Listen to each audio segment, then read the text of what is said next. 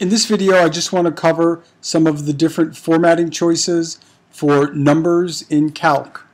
To start, I will enter in some values.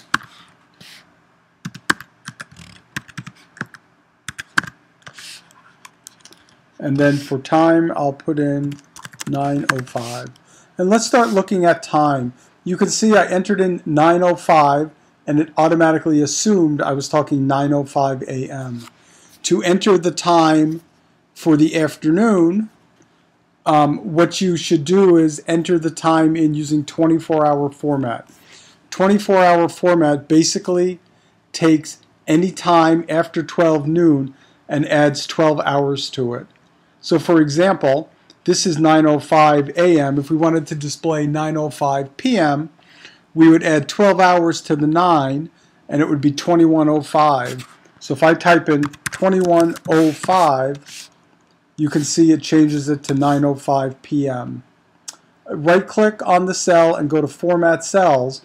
You can see for the time choice, there are many different choices. We can elect to display conventional time without seconds, or we can change the cell to 24-hour time, and it's back to 21:05. For the date, you saw I entered the date in as 3/28/13. If you right-click on the date and Format Cells, it knows I entered a date, and we can have it spell out the full date. We can have it abbreviate the month or abbreviate the year. And you can see as I click on here, this gets a preview of what it will do. We can have the day, month, and year show up.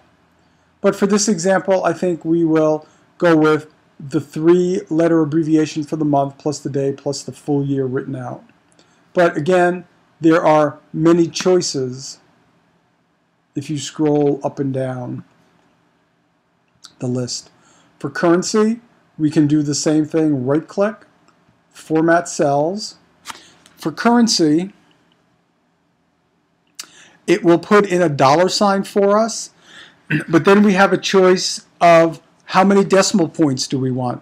Do we want 0 decimal places, or do we want to have 2 decimal places as we would conventionally find in our dollars and cents way of displaying currency? We can elect to display negative values in black or negative values in red. And often doing negative values in red is a good way to highlight when a business loses money, for example, and kind of standard practice would be any negative dollar value would be displayed in red and anything above 0 would be displayed in black. So we will select the one with 2 decimal places displayed in red and click OK.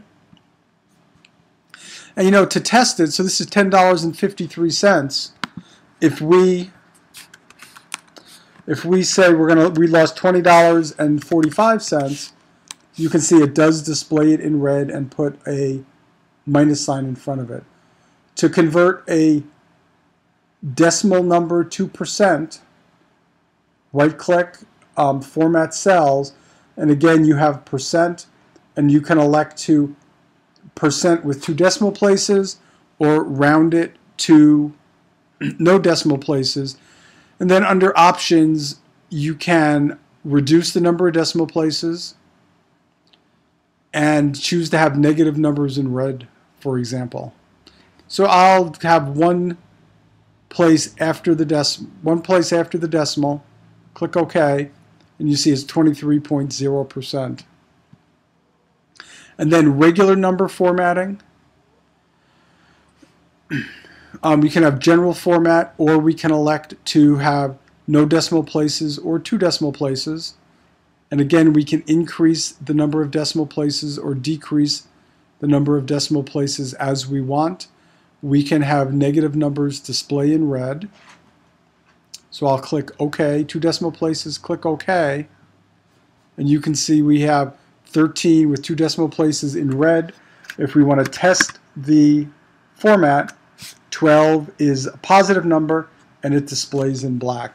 So this is just some of the many choices we have when formatting different types of numbers in Calc.